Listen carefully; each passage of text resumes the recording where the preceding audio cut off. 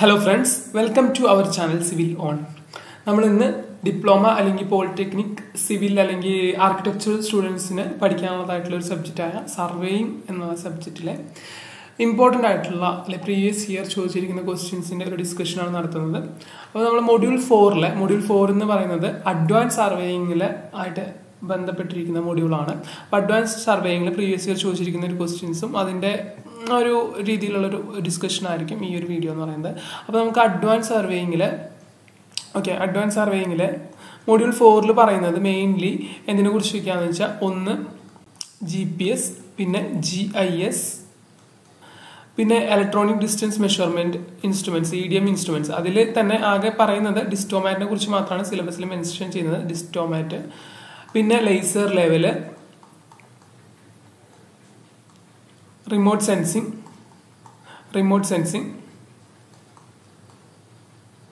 And total station. ഇതിനെക്കുറിച്ച് ഈ ഇൻസ്ട്രുമെന്റ്സിനെ കുറിച്ചൊക്കെയാണ് നമ്മുടെ മൊഡ്യൂൾ 4 ഡീൽ ചെയ്യുന്നത്. ഓക്കെ, നമുക്ക് അതിനെക്കുറിച്ച് ഡീറ്റെയിൽ ആയിട്ട് തന്നെ നോക്കാം. ഫസ്റ്റ് ഓഫ് ഓൾ, അപ്പം ഈ ഒരു മൊഡ്യൂള് തന്നെ ഏതൊക്കെയാണ് advance surveying instruments list out ചെയ്യാൻ പറഞ്ഞിട്ടുണ്ടെങ്കിൽ ഇതിലേതെങ്കിലുമൊക്കെ ആയിട്ട് ലിസ്റ്റ് ഔട്ട് ചെയ്യാം കേട്ടോ. അപ്പോൾ ഓക്കെ, അപ്പോൾ ആദ്യം തന്നെ നമുക്ക് എന്താണ് GPS എന്താണെന്ന് കോമൺലി ചോദിക്കാറുള്ള ഒരു ക്വസ്റ്റ്യൻ ആണ്. GPS എന്ന് വെച്ചാൽ ഫസ്റ്റ് ഓഫ് ഓൾ അതിൻ്റെ ഫുൾ ഫോം മനസ്സിലാക്കി വയ്ക്കുക. GPS is nothing but global positioning system, that is it's abbreviation. അപ്പോൾ ഗ്ലോബൽ പൊസിഷനിങ് സിസ്റ്റം GPS എന്ന് പറയുമ്പോൾ തന്നെ നമുക്ക് ആലോചിക്കാം എന്താണ്. നമ്മുടെ മൊബൈലിലൊക്കെ നമുക്ക് മാപ്പ് നമ്മൾ ഇടാറുണ്ട്, പലയിടത്തേക്കും ഗൂഗിൾ മാപ്സ് യൂസ് ചെയ്യാറുണ്ട്. അത് GPS, അതായത് GPS-ന്റെ സഹായത്തോടു കൂടി പ്രവർത്തിക്കുന്നതാണ്. ഓക്കെ, സാറ്റലൈറ്റിന്റെ സഹായത്തോടു കൂടി ആണ് നമ്മൾക്ക് ഈ ഒരു പൊസിഷൻ, അതായത് GPS നമുക്ക് എങ്ങനെ ഡിഫൈൻ ചെയ്യാന്ന് വെച്ചിട്ടുണ്ടെങ്കിൽ അത് ഞാൻ പറയാം. GPS എന്ന് വെച്ചാൽ സാറ്റലൈറ്റുകളുടെ സഹായത്തോടു കൂടി എർത്തിലുള്ള ഒരു ഒബ്ജക്റ്റിന്റെ പൊസിഷൻ ലൊക്കേറ്റ് ചെയ്യുന്ന പരിപാടിയാണ് GPS ബേസിക്കലി വരുന്നത്.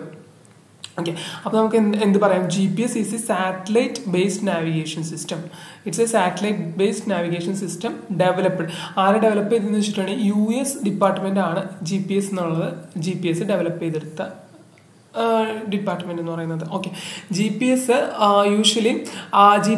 അവർ കൊണ്ടുവന്നത് മെയിൻലി അവരുടെ US ഡിഫൻസ് ഡിപ്പാർട്ട്മെന്റ് ആണ്. അവരുടെ ഡിഫൻസ് പർപ്പസിന് വേണ്ടിയിട്ട് കൊണ്ടുവന്നതാണ്. പിന്നെ അത് വേൾഡ് വൈഡ് ആയിട്ട് വളരെ ഫേമസ് ആയി GPS. അപ്പോൾ GPS എന്ന് പറയുന്നത് മെയിൻലി അതിന്റെ ഫുൾ ഫോം ശരിക്കുള്ള പേര് എന്ന് പറഞ്ഞാൽ നാവ്സ്റ്റാർ GPS എന്നായിരുന്നു. ഓക്കെ, നാവ്സ്റ്റാറിന്റെ ഫുൾ ഫോം എന്ന് വെച്ചാൽ നാവ്സ്റ്റാറിന്റെ അബ്രിവേഷൻ ആണ് navigation system with time and ranging. ഈ നാവ്സ്റ്റാറിന്റെ ഫുൾ ഫോം ആണിത്.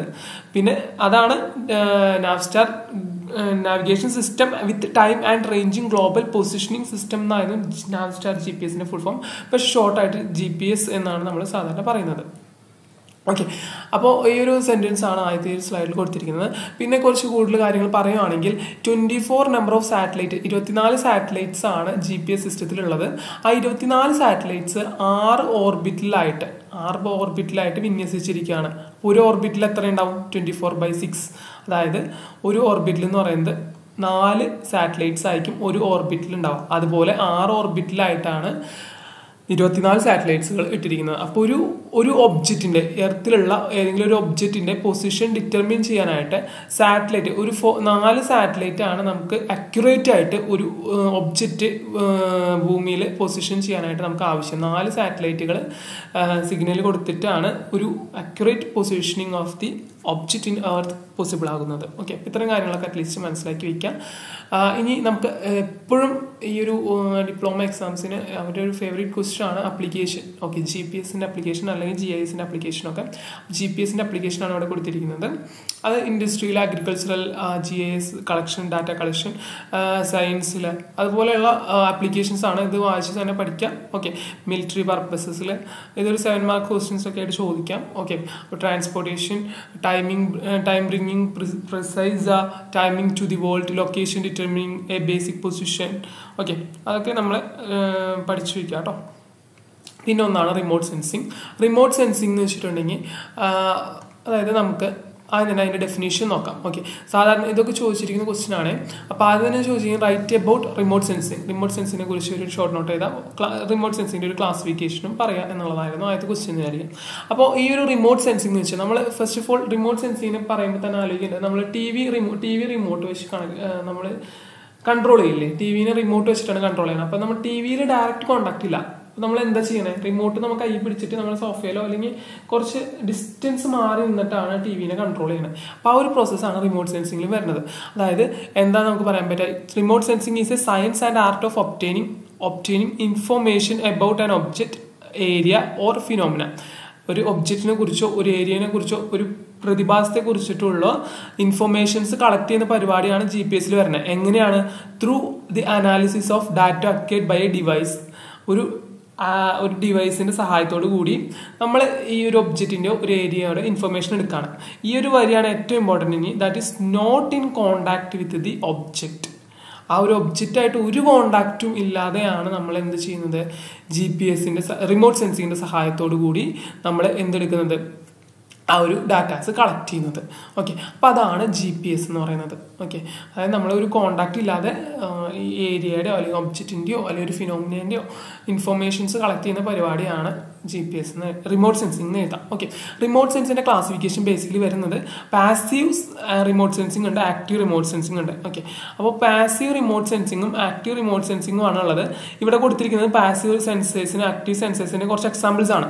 പക്ഷെ അത് പഠിച്ചില്ലെങ്കിൽ നിങ്ങൾ എന്താണ് മനസ്സിലാക്കേണ്ടതെന്ന് വെച്ചാൽ പാസീവ് റിമോട്ട് സെൻസിങ്ങിൽ അതിൽ ഒരു എനർജി സോഴ്സ് എന്ന് പറയുന്നത്, ഓക്കെ, എനർജി സോഴ്സ് എന്ന് പറയുന്നത് എന്തായിരിക്കും?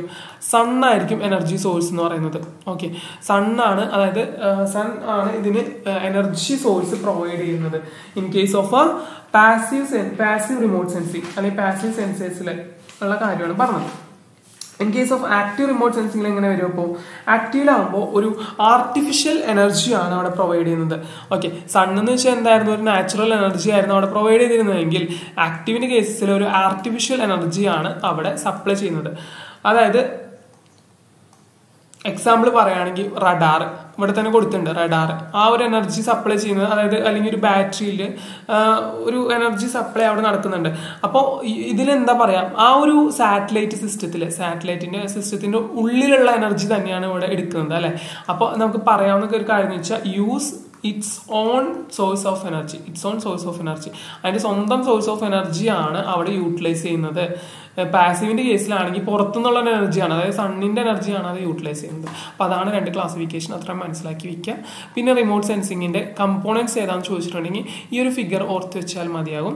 ഓക്കെ, ഈ ഒരു ഫിഗറിൽ ഒരു സണ്ണ് കാണിക്കുക, ഇവിടെ ഒരു ലൊക്കേറ്റ് ചെയ്ത ഒരു C എന്ന് പറഞ്ഞ പൊസിഷൻ ഉണ്ട്. തിരിച്ച് D എന്ന് പറഞ്ഞ സാറ്റലൈറ്റിലോട്ട് പോയി വീണ്ടും ആന്റിനാസിലോട്ട് വന്നിട്ട് ഇവിടേക്ക് ട്രാൻസ്മിറ്റ് ചെയ്തിട്ട് നമുക്ക് അതിലെ ഡീറ്റെയിൽസ് ലൊക്കേറ്റ് ചെയ്യുകയാണ്. അതിൽ നമുക്ക് ഇവിടെ ഈ ഒരു ഫിഗർ പഠിച്ചിട്ട് ഓരോ കമ്പോണൻസ് എന്താണെന്ന് നിങ്ങൾ ജസ്റ്റ് മനസ്സിലാക്കി വെക്കുക. ഓക്കെ, അത് നിങ്ങൾ നോക്കി വെക്കേണ്ടതാണ്. ഇനി അടുത്തതാണ് GIS means geographical information system ആണ്. GISന്റെ ഫുൾ ഫോം ആയതിനെ കൃത്യമായിട്ട് പഠിച്ചു വെക്കാം. GIS എന്ന് വെച്ചാൽ കമ്പ്യൂട്ടറൈസ്ഡ് ഡാറ്റാബേസ് മാനേജ്മെന്റ് സിസ്റ്റം ആണ്. ഓക്കെ, അതിന്റെ ഡെഫിനിഷനായിട്ട് ഈ ഒരു സ്ലൈഡിൽ എഴുതിയിട്ടില്ല, എന്നാൽ നിങ്ങൾ അത് മനസ്സിലാക്കി വെക്കണം. GIS എന്ന് വെച്ചാൽ ജിയോഗ്രഫിക്കൽ ഇൻഫോർമേഷൻ സിസ്റ്റം ആണ്. ഫുൾ ഫോം കൃത്യമായിട്ട് പഠിക്കണം. ഓക്കെ, GIS എന്ന് പറഞ്ഞാൽ ജിയോഗ്രഫിക് ഇൻഫർമേഷൻ സിസ്റ്റം എന്ന് വെച്ചാൽ it is A computerised data management. Okay, computerised data management system. എന്തിനു വേണ്ടിയിട്ടാണ്? Four capture, storage, റിട്രൈവൽ, display and analysis of spatial data related to position on earth surface. Okay, ഇതാണ് അതിൻ്റെ definition. ഈ ഒരു definition vice തന്നെ പഠിച്ചു വെക്കാം. പിന്നെ അതിൻ്റെ അപ്ലിക്കേഷനാണ് ഏറ്റവും ഇമ്പോർട്ടൻറ്റ്. ഓക്കെ, അപ്ലിക്കേഷൻ എന്ന് പറയുന്നത് mapping, telecom and network services, എൻവയോൺമെന്റൽ impact analysis, agricultural applications, disaster management, mitigation, navigation, അങ്ങനത്തെ അപ്ലിക്കേഷൻസ് ഒക്കെയാണ് ഈ ഒരു എന്താ പറയുക GISനുള്ളത്. ഇതെല്ലാ അപ്ലിക്കേഷൻസും നിങ്ങൾ കാണാപ്പാടം പഠിക്കുക കേട്ടോ. പിന്നെ ഡിസ്റ്റോമാറ്റ്, ലേസർ ലെവൽ, ഇതിനെക്കുറിച്ചുള്ള ഒരു ഷോർട്ട് നോട്ട് ചോദിക്കാറുണ്ട്. ഡിസ്റ്റോമാറ്റ് എന്താണ്, ലേസർ ലെവൽ എന്താണെന്നുള്ളതാണ്.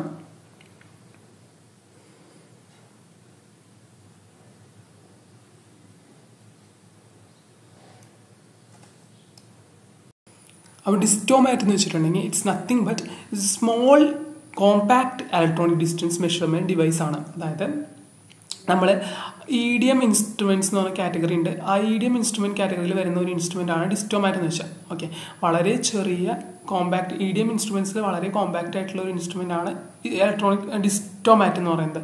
EDM എന്ന് പറയുന്നതിന്റെ ഫുൾ ഫോം ആണ് ഈ ഇവിടെ എഴുതിയിരിക്കുന്നത് കേട്ടോ, ഇലക്ട്രോണിക് ഡിസ്റ്റൻസ് മെഷർമെന്റ്. ഓക്കെ, അപ്പോൾ അത്തരത്തിലുള്ള ഒരു ഇൻസ്ട്രുമെന്റ് ആണ് ഡിസ്റ്റോമാറ്റ്. അപ്പോൾ EDM-ൽ തന്നെ നമുക്ക് എങ്ങനെ ബേസിക് പ്രിൻസിപ്പിൾ എന്ന് വെച്ചാൽ ഒരു റേ അതിൽ നിന്ന് എമിറ്റ് ചെയ്തു. ഓക്കെ, ഒരു റേ അതിൽ നിന്ന് പുറത്തേക്ക് വിടും. അപ്പോൾ ആ ഒരു റേ എന്ന് പറയുന്നത് വിസിബിൾ ലൈറ്റ് ആവാം, ഇൻഫ്രാറെഡ് ആവാം, അല്ലെങ്കിൽ റേഡിയോ വേവ്സ് ആവാം. ഓക്കെ, അപ്പോൾ നമുക്ക് EDM-ലെ ഒരു സ്പെസിഫിക് കാറ്റഗറിയാണ് ഡിസ്റ്റോമാറ്റ് എന്ന് പറഞ്ഞല്ലോ. അപ്പോൾ അതിൽ EDM-ലെ ഇൻഫ്രാറെഡ് ഉപയോഗിച്ചുകൊണ്ട് പ്രവർത്തിക്കുന്ന ഇൻസ്ട്രുമെന്റ് ആണ് ഡിസ്റ്റോമാറ്റ് എന്ന് പറയുന്നത്. അപ്പോൾ അതാണ് ഒരു ഇമ്പോർട്ടൻ്റ് ആയിട്ടുള്ള അടുത്ത പോയിന്റ്. ഇൻഫ്രാറെഡ് റേസ് ആണ് ഇതിൽ യൂട്ടിലൈസ് ചെയ്യുന്നത്. ഇൻഫ്രാറെഡ് റേസ് ഉപയോഗിച്ചുകൊണ്ട് പ്രവർത്തിക്കുന്നതാണ് ഡിസ്റ്റോമാറ്റ്. ഡിസ്റ്റോമാറ്റിൽ നമുക്ക് ചെറിയ ഡിസ്റ്റൻസ് മെഷർമെന്റ് ആണ് പോസിബിൾ ആവുള്ളൂ. അതായത് ലെസ് ദാൻ 500 മീറ്റേഴ്സ് ഉള്ള മെഷർമെന്റ് ആണ് ഡിസ്റ്റോമാറ്റിൽ മെയിനായിട്ട് പോസിബിൾ ആവുള്ളൂ. ഓക്കെ, ആ ഒരു സെന്റൻസ് ആണ് നമ്മൾ ഇവിടെ ഈ ഒരു പാരഗ്രാഫിലുള്ളത്. നിങ്ങൾ വായിച്ചു നോക്കിയാൽ മതിയാവും. പിന്നെ ഇവിടെ പറയുന്നത് ജസ്റ്റ് ഒരു ചെറിയൊരു വർക്കിംഗ് ആണ്. വർക്കിംഗ് എന്ന് വെച്ചാൽ വളരെ സിമ്പിളാണ്.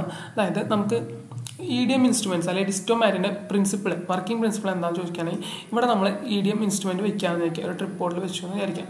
ഓക്കെ, ഇവിടെ നിന്ന് അതെന്ത് എമിറ്റ് ചെയ്യും? ഒരു റേസ് എമിറ്റ് ചെയ്യും. ഡിസ്റ്റോമാറ്റിന്റെ കേസിലാണെങ്കിൽ അത് ഇൻഫ്രാറെഡ് റേ ആയിരിക്കും ഇവിടെ നിന്ന് ഇത് എമിറ്റ് ചെയ്യുക. അപ്പോൾ ഇവിടെ നമ്മുടെ എന്തുണ്ട്? ഒബ്ജക്റ്റ് ഉണ്ട്. ഓക്കെ, ഇത് നമ്മുടെ ഒബ്ജക്റ്റ് ആണെന്ന് വിചാരിക്കാം. ഓക്കെ, അപ്പോൾ ഈ ഒബ്ജക്റ്റിൽ ഇത് എന്ത് ചെയ്യും? അത് വന്ന് ഇടിച്ചിട്ട് തിരിച്ച് എന്ത് ചെയ്യും? ആ റേ ഇവിടെ ഇങ്ങോട്ടേക്ക് പോയ റേ തിരിച്ച് ഇങ്ങോട്ടേക്ക് തന്നെ വരും. ഓക്കെ, അപ്പോൾ അവിടെ എടുക്കുന്ന ആ ഒരു ടൈമും അതിൻ്റെ വെലോസിറ്റിയും വെച്ചിട്ട്, ഓക്കെ, ഇതിൻ്റെ നമുക്ക് ഇൻഫ്രാറെഡ് റേയുടെ വെലോസിറ്റിയും ടൈമും അറിയാവുന്നുണ്ടെങ്കിൽ ആ ഡിസ്റ്റൻസ് നമുക്ക് കാൽക്കുലേറ്റ് ചെയ്യാൻ പറ്റും.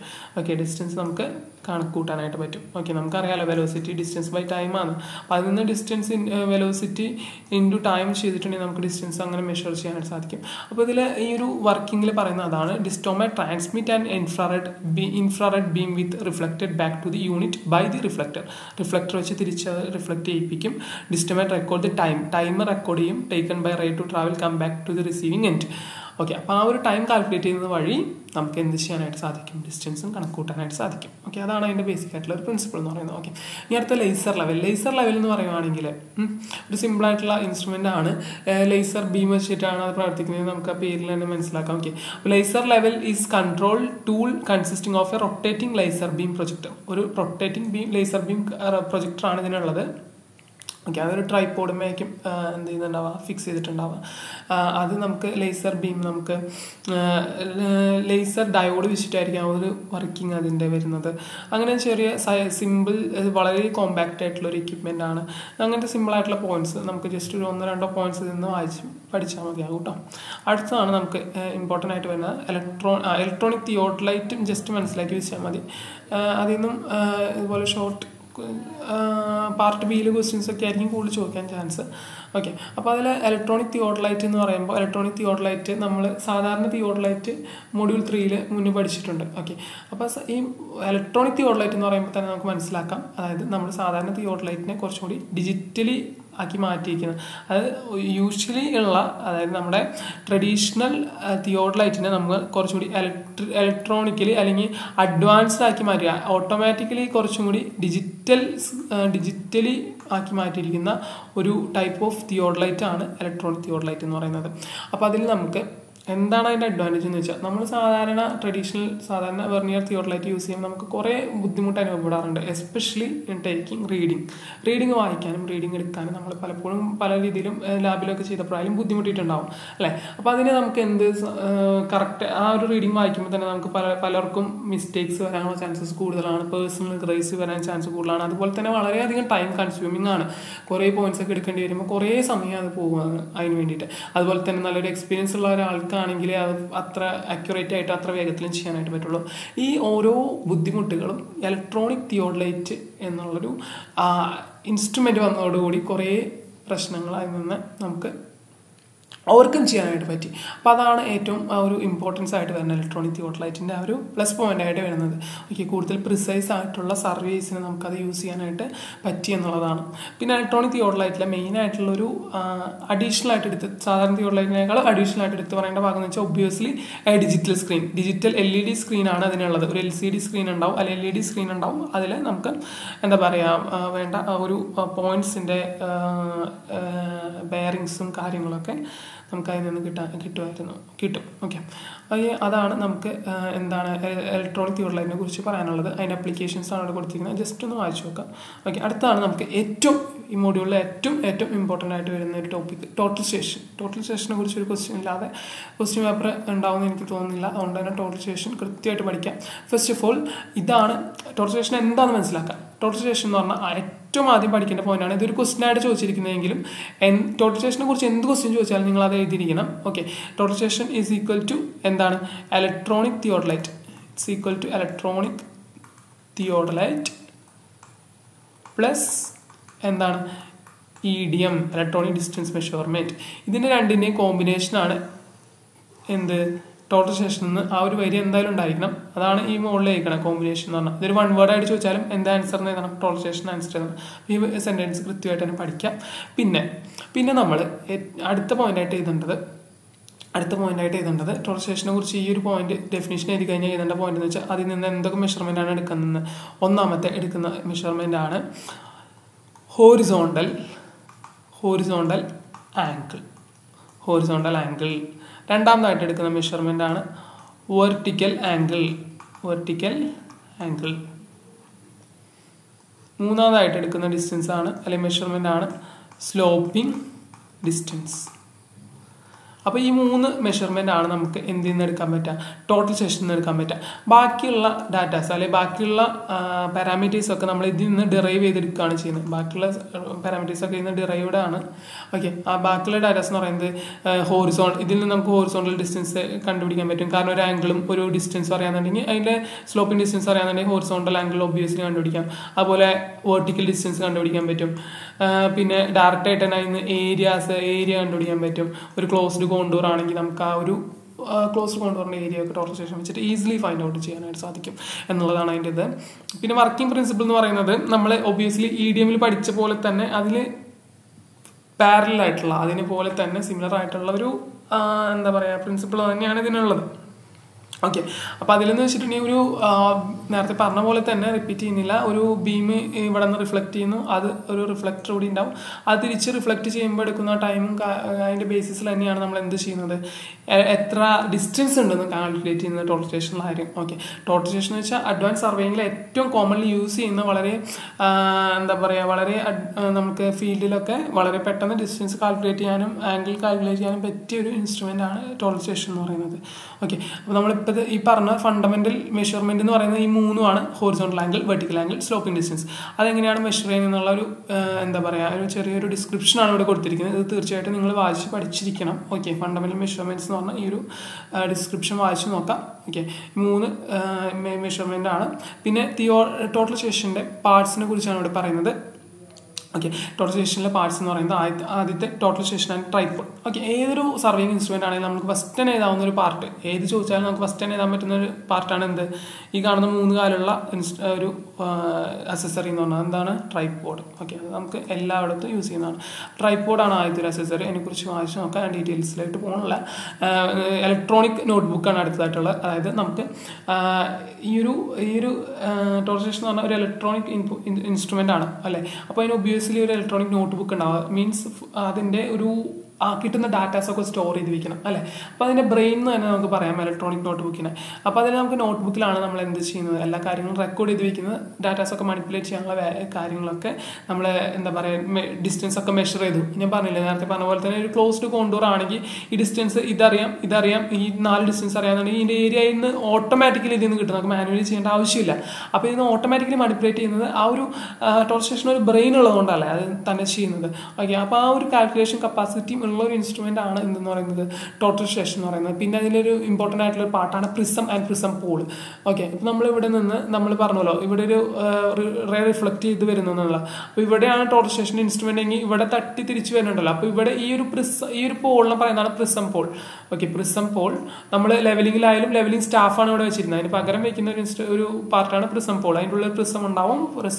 ആ ഒരു പ്രിസം യൂസ് ചെയ്തിട്ടാണ് റിഫ്ലക്ട് ചെയ്യുന്നത്. ഓക്കെ, പിന്നെ എന്താണെന്ന് വെച്ചാൽ കമ്പ്യൂട്ടർ ഇന്റർഫേസ്. അതായത് കമ്പ്യൂട്ടർ ഇന്റർഫേസ് എന്ന് വെച്ചാൽ ടോട്ടൽ സ്റ്റേഷൻ നമുക്ക് അപ്പോൾ കമ്പ്യൂട്ടർ ഇന്റർഫേസിൽ നമുക്ക് പറഞ്ഞ പോലെ തന്നെ ടോട്ടൽ സ്റ്റേഷന്റെ കമ്പ്യൂട്ടറായിട്ട് കണക്ട് ചെയ്യുന്ന ഒരു എന്താ പറയുക ഭാഗമുണ്ട്. ആ പോർട്ടുകൾ കമ്പ്യൂട്ടറായിട്ട് ഇന്റർഫേസ് കണക്ട് ചെയ്യാനുള്ള ഇന്റർഫേസസ് ഉണ്ടാവും. അതാണ് കമ്പ്യൂട്ടർ ഇന്റർഫേസ് കൊണ്ട് ഉദ്ദേശിക്കുന്നത്. ഡാറ്റാസ് ഒക്കെ നമുക്ക് തിരിച്ച് ട്രാൻസ്ഫർ ചെയ്യാനൊക്കെ കമ്പ്യൂട്ടർ ഇന്റർഫേസ് എന്തായാലും ആവശ്യമാണ്. ഓക്കെ, ഒരു സിസ്റ്റത്തിലോട്ട് ട്രാൻസ്ഫർ ചെയ്യാനായിട്ട്. പിന്നെ ബാറ്ററീസ് ആൻഡ് റേഡിയോസ്. ബാറ്ററീസ് എന്ന് പറയുന്നത് നമ്മൾ ഈ ഒരു ടോട്ടൽ സ്റ്റേഷൻ എന്ന് പറയുന്ന ഇൻസ്ട്രുമെന്റ് ബാറ്ററിയുടെ സഹായത്തോടു കൂടിയാണ് പ്രവർത്തിക്കുന്നത്. ഓക്കെ, ഇതിനൊരു റീചാർജബിൾ റിമൂവബിൾ ബാറ്ററി ഉണ്ടാവും. അതായത് ഇതിൻ്റെ ഒരു ബാക്ക് ഭാഗത്തായിട്ട് ഒരു ബാറ്ററി നമുക്ക് കാണാനായിട്ട് സാധിക്കും. അത് നമുക്ക് എന്ത് ചെയ്യാൻ പറ്റും, അത് ഇൻസേർട്ട് ചെയ്യാം, അത് തിരിച്ചെടുത്ത് നമുക്ക് യൂരാനൊക്കെ പറ്റുന്ന ടൈപ്പ് ഓഫ് പോർട്ടബിൾ ആയിട്ടുള്ള ഒരു ബാറ്ററിയാണ്. ലിക്കൽ നിഥിയം ബാറ്ററി ആണെന്നാണ് എൻ്റെ ഓർമ്മ. ആ ഒരു ടൈപ്പ് ഓഫ് ബാറ്ററിയാണ് ഇതിൽ യൂസ് ചെയ്യുന്നത്. അത് നമുക്ക് ചാർജ് ചെയ്യാനായിട്ട് ചാർജബിൾ ആയിട്ടുള്ള ബാറ്ററിയാണ്. അത് ചാർജ് ചെയ്യാനായിട്ടുള്ള ചാർജിങ് കേബിളും കാര്യങ്ങളൊക്കെ നമുക്ക് ഒരു ടോട്ടൽ സ്റ്റേഷൻ്റെ അക്സസറി ആയിട്ട് തന്നെ പറയാം. അത് നമുക്ക് മേടിക്കുമ്പോൾ തന്നെ കിട്ടും. നമുക്ക് ആ ഒരു ബാറ്ററി ചാർജ് ചെയ്തിട്ടാണ് ഇത് യൂസ് ചെയ്യുന്നത് കേട്ടോ. ഓക്കെ, നമ്മൾ അടുത്തതാണ് എന്താ പറയുക fundamental measurements of total station. Already പറഞ്ഞതാണ്. അത് വേറെ ക്വസ്റ്റ്യൻ ആയിട്ട് ഇവിടെ ചോദിച്ചിട്ടുണ്ട്. അപ്പോൾ അത് കൃത്യമായിട്ട് പഠിക്കാം. പിന്നെ നമ്മൾ ടോട്ടൽ സ്റ്റേഷന് ഒരു ക്വസ്റ്റ്യൻ ഇവിടെ നമ്മളിവിടെ വിട്ടിട്ടുണ്ടായിരുന്നു. അതാണ് right field procedure for total station. Total സ്റ്റേഷനുള്ള field procedure എഴുതാനായിട്ട് ചോദിക്കാം. ഓക്കെ, ഇത് ഇമ്പോർട്ടൻ്റ് തന്നെയാണ്. ഓക്കെ, നമ്മൾ സാധാരണ ഏതൊരു ഇൻസ്ട്രുമെന്റ് ചെയ്യുന്ന പോലെ ആ ഒരു സെയിം സെറ്റ് ഓഫ് പ്രൊസീജിയറാണ് വരുന്നത്. പക്ഷെ നമ്മൾ എസ്പെഷ്യലി ഫോർ ടോട്ടൽ സ്റ്റേഷൻ എടുത്ത് ചോദിക്കാറുണ്ട്. ഓക്കെ, അപ്പോൾ ആദ്യത്തെ ഒരു പ്രൊസീജിയർ സെറ്റപ്പാണ്. അതിനെക്കുറിച്ച് വാശി നോക്കാം. അതായത് നമ്മൾ എന്താ പറയുക നമ്മൾ ട്രൈപോഡ് വയ്ക്കുന്നു, അതിൽ നമ്മൾ ഇൻസ്ട്രുമെന്റ് വയ്ക്കുന്നു. അത് വെച്ചിട്ട് നമ്മൾ ഇൻസ്ട്രുമെന്റ് വെച്ചിട്ട് അങ്ങനെ സെൻറ്ററിങ് ചെയ്യണം. ഓക്കെ, സെൻറ്ററിങ് ലെവലിംഗ് നമ്മൾ പ്രൊസീജിയർ ചെയ്യാറുള്ളതാണ്. ഓക്കെ, സെൻറ്ററിങ് ചെയ്യുന്നത് നമ്മൾ ഇതിലൊരു വ്യത്യാസമുണ്ട് ടോട്ടൽ സ്റ്റേഷനിൽ. അത് സെൻറ്ററിങ് ചെയ്യാനായിട്ട് ഇതിനൊരു സ്പെഷ്യൽ എക്യുപ്മെൻ്റ് ഉണ്ട്. ആണ് ഒപ്റ്റിക്കൽ പ്ലംമെറ്റ്. ഓക്കെ, ആ ഒരു ഒപ്റ്റിക്കൽ പ്ലംമെറ്റിൻ്റെ സഹായത്തോടു കൂടിയാണ് നമ്മൾ ഇതിൽ സെൻറ്ററിങ് ചെയ്യുന്നത്. അപ്പോൾ സെൻറ്ററിങ് ചെയ്യാൻ യൂസ് ചെയ്യുന്ന ഒരു പാർട്ടാണ് ഒപ്റ്റിക്കൽ പ്ലംമെറ്റ് എന്ന് പറഞ്ഞത്. ഓക്കെ, അത് നമ്മൾ സ്പെഷ്യൽ നോട്ട് ചെയ്ത് വെക്കേണ്ട ഒരു പോയിൻ്റാണ് കേട്ടോ. പിന്നെ എയിം ചെയ്യാണ്. നമ്മൾ ഒരു അഡ്ജസ്റ്റ്മെൻറ്റുകളൊക്കെ ചെയ്തതിന് ശേഷം നമ്മൾ എന്ത് ചെയ്യുന്നു, എയിം ചെയ്യുന്നു. എയിം ചെയ്തിട്ട് നമ്മൾ ഏത് ഒബ്ജക്റ്റിലേക്കാണ് നോക്കേണ്ടത് അതിലേക്ക് എയിം ചെയ്ത് നമ്മൾ ക്രോസ് ഹെയറും കാര്യങ്ങളൊക്കെ കറക്റ്റ്ലി പ്രിസൈസ്ലി ആ ഒരു എന്താ ചെയ്യുക നമ്മൾ പ്രിസം എന്ത് ചെയ്തിട്ടുണ്ടാവും, പ്രിസം പോള് നമ്മളവിടെ എവിടെയാണോ ഒബ്ജക്റ്റ് അവിടെ കൊണ്ടുവച്ചിട്ടുണ്ടാവും അല്ലേ. അപ്പോൾ ടാർഗറ്റിലേക്ക് കൃത്യമായിട്ട് ആ ഒരു ടാർഗറ്റ് ചെയ്ത് നോക്കുന്ന ആ ഒരു പരിപാടിയാണ് എയിം ചെയ്യാന്ന് ഉദ്ദേശിക്കുന്നത്. പിന്നെ മെഷർമെൻ്റ് ആണ്. അവിടേക്കുള്ള മെഷർമെൻറ്റ് നമുക്ക് കൃത്യമായിട്ടുണ്ടെങ്കിൽ നമുക്ക് മെഷർ എന്നുള്ളൊരു ബട്ടൺ ഞെക്കിയിട്ട് മെഷർമെൻറ്റ് അതിൽ നിന്ന് എടുക്കാനായിട്ട് സാധിക്കും. അപ്പം മെഷർമെൻറ്റ് നമുക്ക് LCD ഡിസ്പ്ലേയിൽ നമുക്ക് കാണാനായിട്ട് സാധിക്കും. ഓക്കെ, LCD അല്ലെങ്കിൽ LED ഡിസ്പ്ലേ നമുക്ക് ഇതിൽ യൂസ് ചെയ്യാമെന്ന് നമ്മൾ പറഞ്ഞു. അപ്പോൾ ആ ഒരു ഡിസ്പ്ലേ നമുക്ക് ഡിജിറ്റൽ ഫോർമാറ്റിൽ തന്നെ നല്ല കൃത്യമായിട്ട് പ്രിസൈസ് ഫോമിൽ, അതായത് വിത്ത് എന്താ പറയുക കൂടുതൽ പോയിന്റ് അടക്കം എത്രയാണോ മീറ്റർ എന്നുള്ളത് അല്ലെങ്കിൽ ഡിസ്റ്റൻസ് എന്നുള്ളത് കൃത്യമായിട്ട് കാണിച്ചു തരും കേട്ടോ. പിന്നെ അടുത്ത് റെക്കോർഡ് ചെയ്ത് വയ്ക്കാം. ഓക്കെ, ഡാറ്റാസ് കിട്ടിയ ഡാറ്റാസ് നമുക്ക് അതിൽ തന്നെ പേപ്പറിൽ എഴുതി വയ്ക്കേണ്ട കാര്യമില്ല. അതിൽ തന്നെ നമുക്ക് എന്ത് ചെയ്ത് വയ്ക്കാൻ പറ്റും, റെക്കോർഡ് ചെയ്ത് വയ്ക്കാനായിട്ടുള്ളൊരു എന്താ പറയുക സെറ്റപ്പും ടോട്ടൽ സ്റ്റേഷനിൽ ഉണ്ട് കേട്ടോ. ഓക്കെ, ഇനി നമുക്ക് എന്താ പറയുക total 5 parts of total station. ഇതും ഓൾറെഡി ഡിസ്കസ് ചെയ്ത ക്വസ്റ്റ്യൻ ആണ്. ഒരു 5 പാർട്ട് ടോട്ടൽ സ്റ്റേഷനെ കുറിച്ച് ഡിസ്കസ് ചെയ്യാനായിട്ട് നമ്മൾ ഓൾറെഡി കണ്ടു. ഓക്കെ, ഇത്രയും ക്വസ്റ്റ്യൻസ് ഒക്കെയാണ് ഈ ഒരു മൊഡ്യൂൾ 4 ചോദിക്കാൻ ചാൻസ് ഉള്ളത്. അപ്പോൾ ഞാൻ വീണ്ടും പറയാണ് എന്തായാലും ഇതിൽ പഠിക്കേണ്ടത് GPS, GIS അതുപോലെ തന്നെ ടോട്ടൽ സ്റ്റേഷൻ. ഈ 3 ഇൻസ്ട്രുമെന്റിനെ കുറിച്ച് എന്തായാലും പഠിച്ചു വയ്ക്കാം. ഓക്കെ, ഇന്ന് ഷുവർ ക്വസ്റ്റ്യൻ ആണ്. മിക്കവാറും ഇതിൽ നിന്നായിരിക്കും essay ക്വസ്റ്റ്യൻ വരാനായിട്ട് ചാൻസ്. അപ്പോൾ GPS, GIS, ടോട്ടൽ സ്റ്റേഷന് കൂടുതൽ പ്രയോറിറ്റി കൊടുത്ത് തന്നെ പഠിക്കാം. Okay, thank you for watching this video. For more videos channel subscribe ചെയ്യുക. Thank you.